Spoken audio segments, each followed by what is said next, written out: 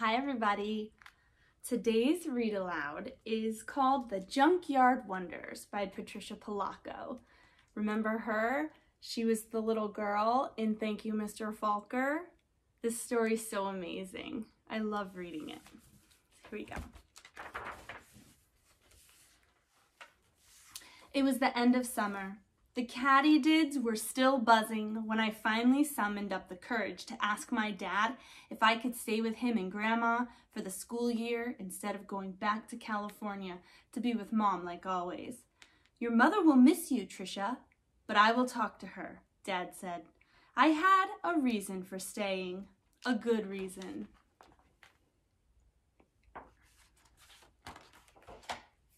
The Junkyard Wonders. My heart sang as I walked to school with all the kids on my grandma's block on the first day of school. My mother and father had decided that I could stay just for 1 year there with my father and grandma in Michigan. In my old school in California, the kids all knew that I had just learned to read, that I used to be dumb. Everyone knew that I was always in a special class. Here, no one would know. No one would tease me. And I already had a new friend, Kay. But when I got to the front steps of school, all of the neighborhood kids ran off to their classes. And when I saw Kay and waved to her, she didn't wave back. I just stood there not knowing where to go. And when I showed two strange girls my class card, they got funny looks on their faces. You're in Mrs. Peterson's class, they said. Upstairs, room 206.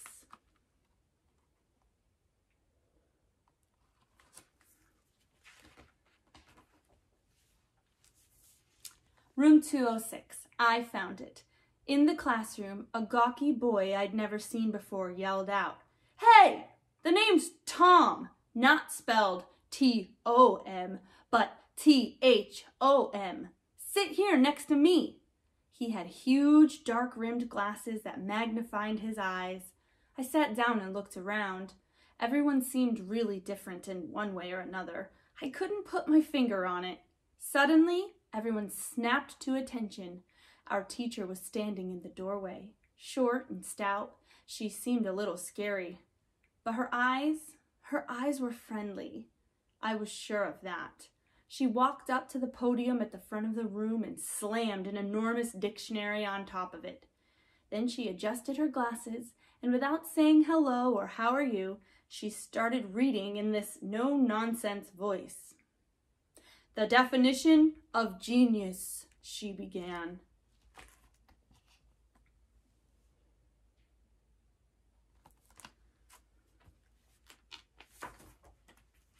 Genius is neither learned nor acquired. It is knowing without experience. It is risking without fear of failure. It is perception without touch. It is understanding without research. It is certainty without proof. It is ability without practice. It is invention without limitations. It is imagination without boundaries. It is creativity without constraints. It is extraordinary intelligence. Then she took a deep breath and slammed the book shut so hard it sounded like a gunshot. "Welcome to the junkyard. I am your teacher, Mrs. Peterson." She started walking around the room looking at each of us. "I want you all to write the definition on the blackboard, post it on your mirrors, look at it every day, memorize it. The definition describes every one of you."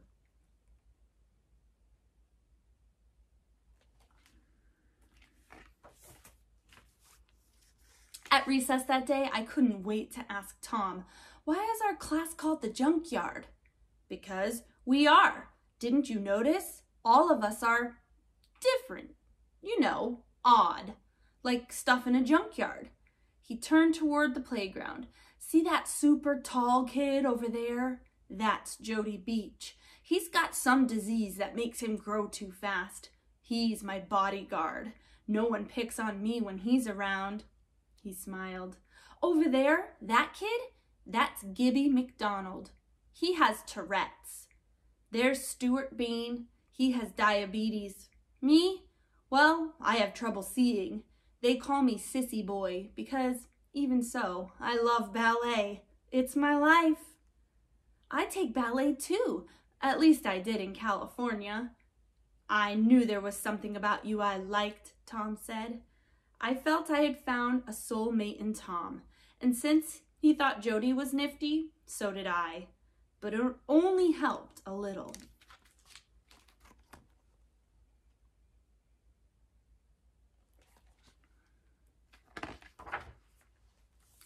When I got home that night, I told Dad and Grandma about my day. I tried to be brave and not let them know how sad I really was. But just as Dad was tucking me in at bedtime, I finally burst into tears. Oh, Daddy, I've been put in a special class again. It's called the Junkyard. Junkyard? What junkyard? My dad asked. That's what everybody calls our class. Darling, my dad said, you are not a quitter. Stick it out for a month. If the class doesn't get better, I promise, I'll send you back to California. I didn't tell him that when I tried to sit with Kay and her friends at lunch, she said that junkyard kids couldn't sit at their table.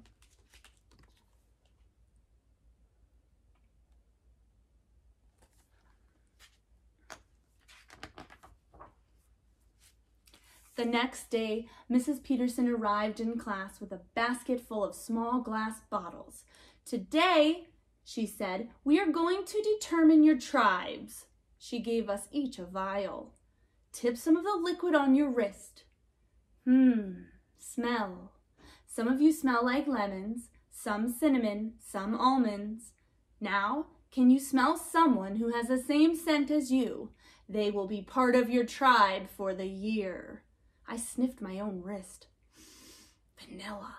We all strolled around the class sniffing each other's wrists. I sniffed a boy's wrist who was wearing a homespun shirt, and he sniffed mine. Vanilla, we both said. My name's Gilbert McDonald. Call me Gibby. Then the two of us fanned out. I found a girl who smelled like vanilla. Looks like you are in my tribe, I chirped. She just smiled, but didn't answer me. Gibby came over with Tom. Vanilla, he announced. My bodyguard Jody is too. So Tom, Gibby, Jody, and I were a tribe. I asked the shy girl her name. She wrote it down on a piece of paper. Raven Salz. Tom told me later she hadn't spoken as long as he had known her.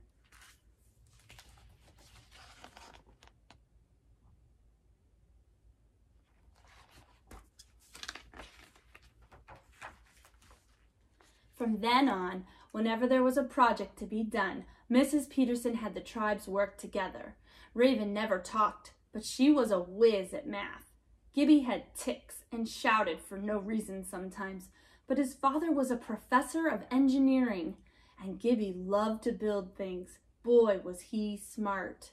Jody loved reading everything, particularly poetry. He even wrote poems of his own. Tom made all of us laugh. He was so clever. Me, of course, I could draw. So I became the official journal keeper.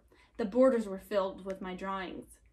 It wasn't long before Tom, Jody, Gibby, Raven, and I were best friends. We did almost everything together. Even after school, we visited Jody, who lived out on a farm east of town. His mother decorated cakes, and she was working on the tallest wedding cake I had ever seen. We all helped her.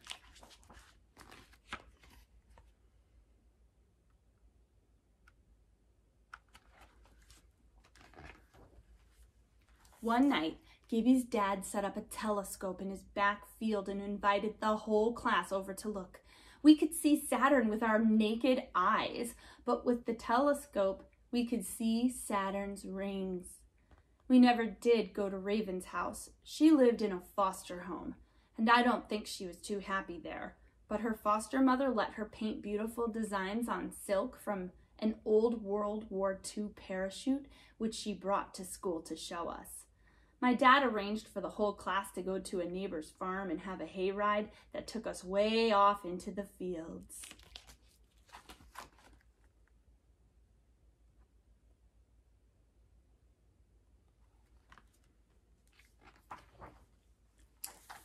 class was special, all right. The Junkyard kids were pretty amazing to begin with, and Mrs. Peterson showed us how to shine. She even helped us make badges that said, "The Junkyard Wonders." "So you can be proud of who you are," she said. That day we got the badges, this mean boy came running up to us. "Weirdos! Retards! Now you even wear dumbbell pins!" A boy named Barton Poole grabbed the pin off my shirt. I started to cry, but then Tom and Gibby ran at Barton and his friends. "Right," one of his friends said. "Now Twinkletoes and the jerking fool are going to hurt us. We are so scared." Just about then, Jody, big, wonderful Jody, appeared from nowhere. The mean boys sure backed off. "Someday you aren't going to have this freak to guard you," Barton snarled as he stalked away.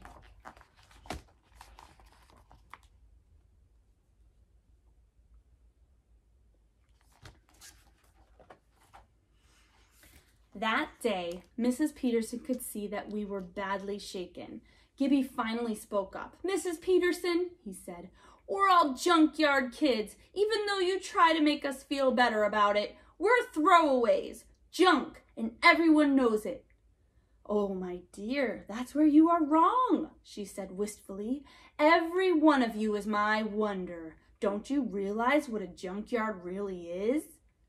"A place for things that nobody wants," Jody answered. "Oh, it's a place full of wondrous possibilities. What some see as bent and broken throwaways are actually amazing things waiting to be made into something new, something unexpected, something surprising." We all looked puzzled. "All right, class, get your coats. We are walking to Melvin Beach Junkyard right now," she exclaimed.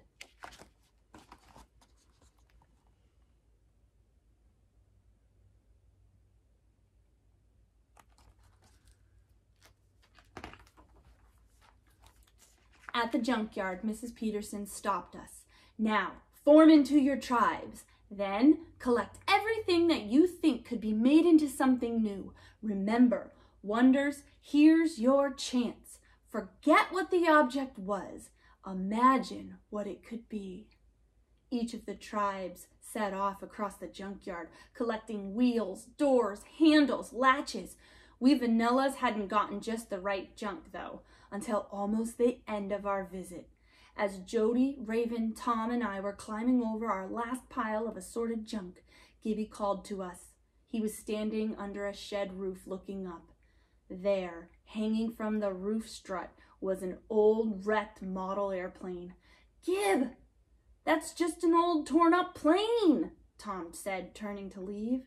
"No," Gibby said. "It's a beauty. I see it. We are going to rebuild it into something bigger, better, something wonderful, something that will defy gravity itself. This plane is gonna fly all the way to the moon." There was such wonder in his eyes that we knew we just had what we needed.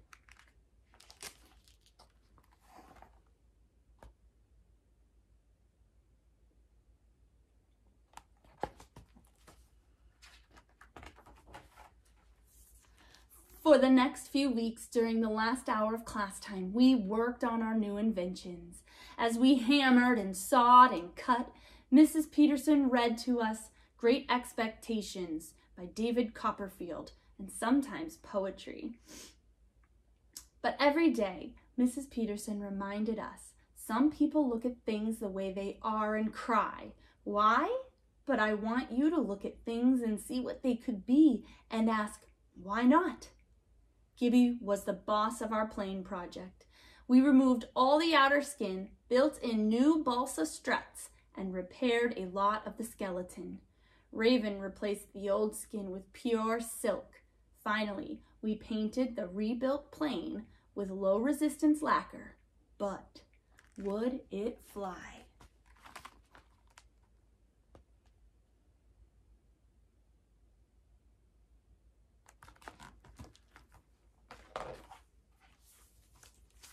The day came when we were to present our stupendous projects. The Cinnamon Tribe was first, They unveiled a tangled sculpture of hollowed tubes. "Well," Mrs. Peterson asked the Cinnamons, "what is your invention?" "A vibraphonium," the Cinnamons called out. "It took 3 people to play it. Fabulous." The Almonds made a hanging wall maze full of levers, fulcrums, and counterweights. When ball bearings were loaded into the top, they clattered down, bounced, shivered, and jumped as they ran through the maze. Stupendous. When the Lemons uncovered their device, none of us could figure out what it was. "This is perpetual movement." Dallas Schaefer gave his invention a shove. It leaned way forward, ringing bells, pulling at springs, and twisting back and forth. We must have watched that thing for 15 minutes. It just didn't stop. When it was the Vanilla's turn, Gibby pulled the covering off.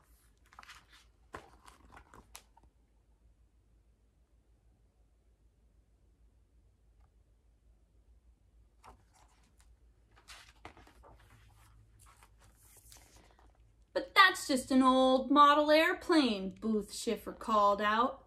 "Wrong," Gibby shouted back. "This here airplane is gonna defy gravity. This baby's going all the way to the moon." Everyone laughed. Mrs. Peterson spoke up. "If Gilbert says it is destined for the moon, I, for one, believe him." "Come on, Gibby. Will that thing fly?" someone shouted. "Oh, it will fly all right. We flew it like a kite off of Putnam's Hill," Jody trumpeted. We had. That was off of a hill. For it to fly by itself, though, we need a propulsion unit. "He means a motor," I added, "and we found the perfect one. It will take the plane right into the sky. The trouble is, it's expensive." That's when the tribe stepped in, all of them. Mrs. Peterson asked the whole class if they'd help raise money for the motor. Everyone cheered. It was unanimous. They would.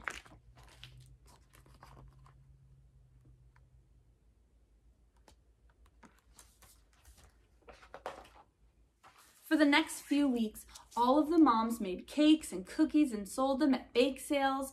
Our dads sponsored car washes.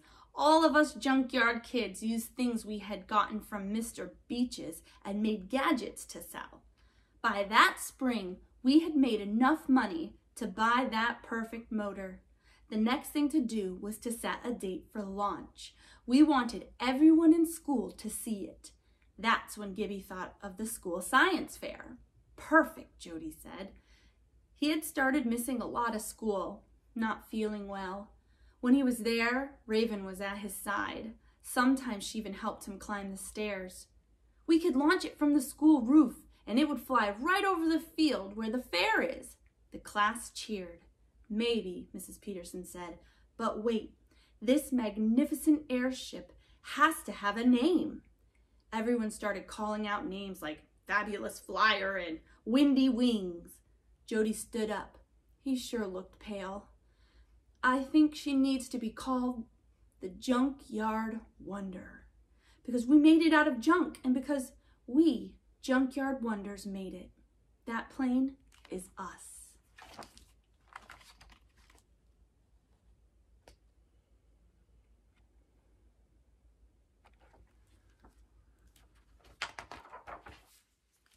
It was just a week later when Mrs. Peterson was late.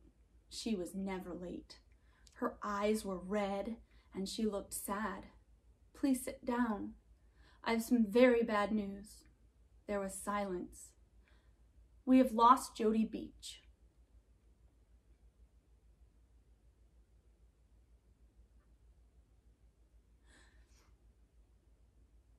"He passed away last night in his sleep." Then she put her face in her hands and cried. "How?" I managed to sputter. Raven and I held hands. "Jody had a disease that made his body grow faster than it should. It just kept growing and growing so fast that his dear heart couldn't keep up. It just gave out," Mrs. Peterson answered. Later that day, the whole class went to the woods behind the school to collect flowers to remember Jody. Now I know what that The plane has to be called, a voice called out. At first, we couldn't figure out who was talking. Then, to our shock, we realized it was Raven. None of us knew she could talk. He wanted it to be called the Junkyard Wonder, and that's what it has to be. Tears rolled down her cheeks. All of us agreed.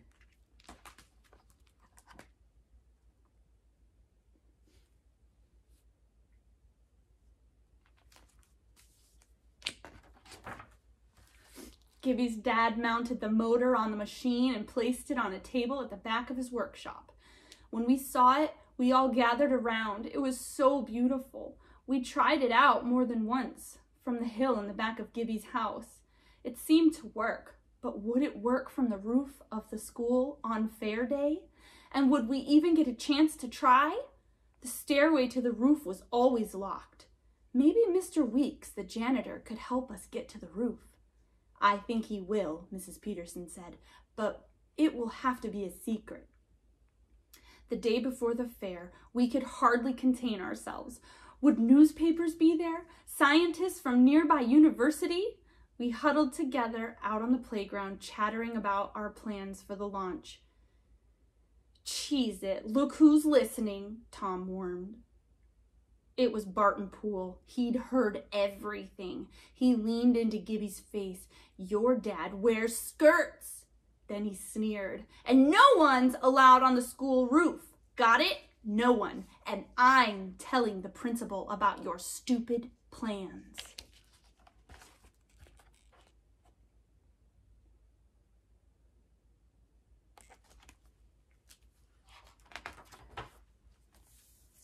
And sure enough, when we got back to our schoolroom, the principal was waiting for us, and Barton Poole was with him. I have been informed of your plans for the science fair, Mrs. Peterson. There will be no launching from the school roof, and no fuel-driven airplanes anywhere on the school grounds. It could be very dangerous. Mr. Weeks will keep your plane in the janitorial closet until the end of the school year. The principal turned on his heel and left the room. Mr. Weeks looked very sad as he carried the Wonder out of the room. Sorry, kids, he said. We were stunned. Raven started crying. This was going to be for Jody, she whispered. Mrs. Peterson said nothing for a time, and then she began. We are going to launch the Wonder tomorrow, just as we planned. And from the roof, Mrs. Peterson told us to be at Mr. Weeks' closet tomorrow morning, the morning of the fair.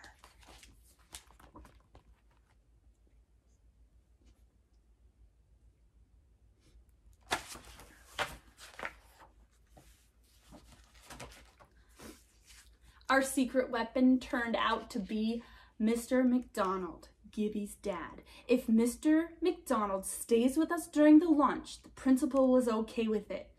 We couldn't believe the good news. Mr. Weeks handed the Wonder to Gibby's dad. Let's take her up, he said to us.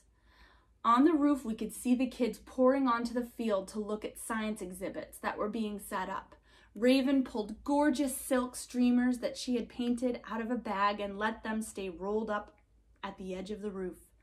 Then, with Tom's help, Gibby and his dad put the Wonder in place. They carefully connected the engine to a car battery, then primed the pump to deliver the fuel from the tin sitting next to it in the engine. Then they pumped the fuel into the plane. We all stood back and watched. Maybe it'll go all the way to Lansing, I speculated. Maybe even to Detroit, Tom said. Maybe around the whole world, Raven whispered. No, Gibby said with a grin. This baby's going all the way to the moon.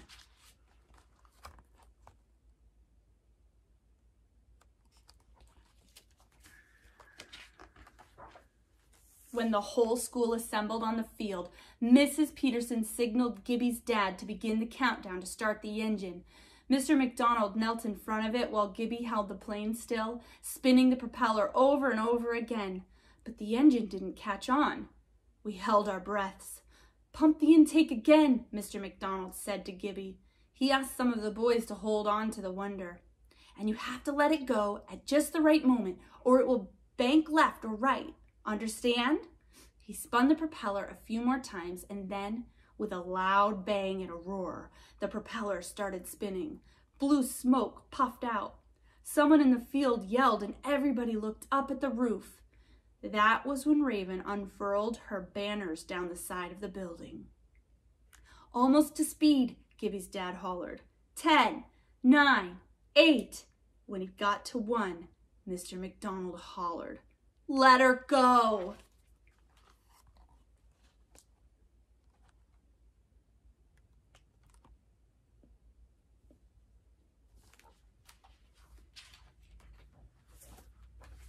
The Junkyard Wonder shot out of everybody's hands. It was airborne. First it went over the field, then as suddenly as it started, it sputtered and seemed to stall. Then the engine roared to life again with a noise that was deafening. The Wonder's nose pointed straight up and up, straight toward the sun.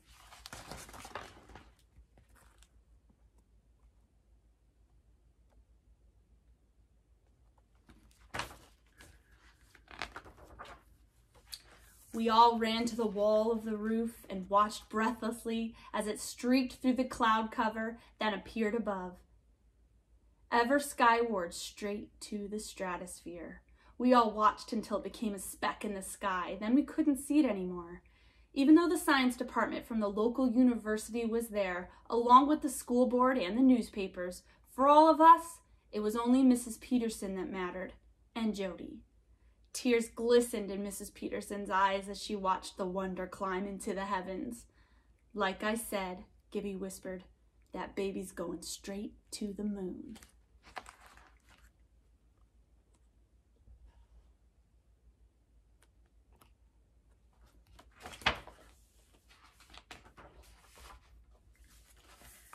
Mrs. Peterson has always been with me all these years. So have all of those in my tribe. Tom went on to become the artistic director of the American Ballet Theater Company in New York.